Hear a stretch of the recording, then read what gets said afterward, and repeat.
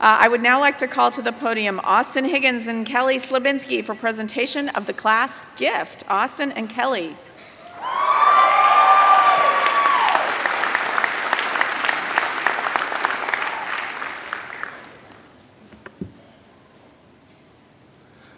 President Leshin, members of the Board of Trustees, I present to you a check in the amount of $22,000.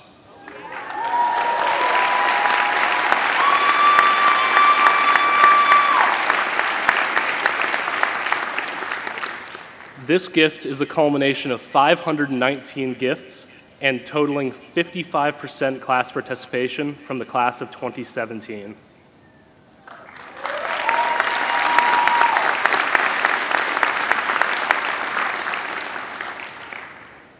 This year's gift will establish the Class of 2017 Global Passport Scholarship.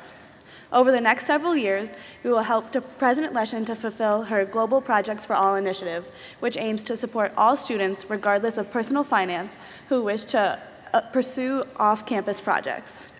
Our class is one in a line of many who have left their impact on this institution through giving back.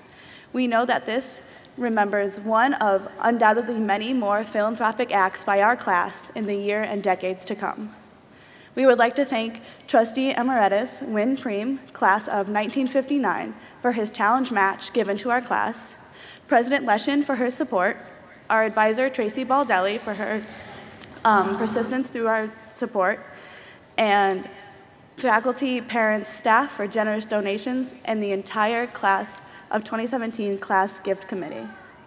Lastly, I want to thank the WPI class of 2017 for rising to this challenge with us.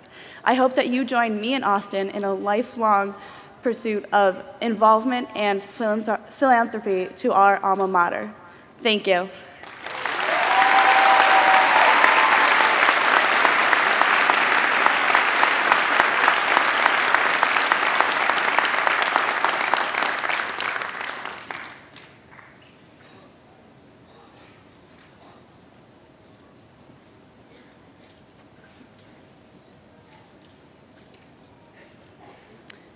Let's try this again. You got me? All right. So thank you to the senior class for this wonderful gift for future global scholars. This initiative is so close to my heart, and I really deeply appreciate this class embracing it. Thank you so much. We will take this support as a validation of the special impact that global experiences have had on many of you. I am also very proud to share that this year's senior class gift has been the most successful in terms of number of donors and total dollars in the 105-year history of the WPI senior class gift tradition.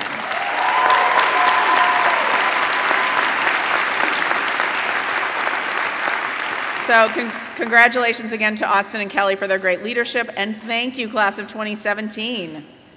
That is fabulous.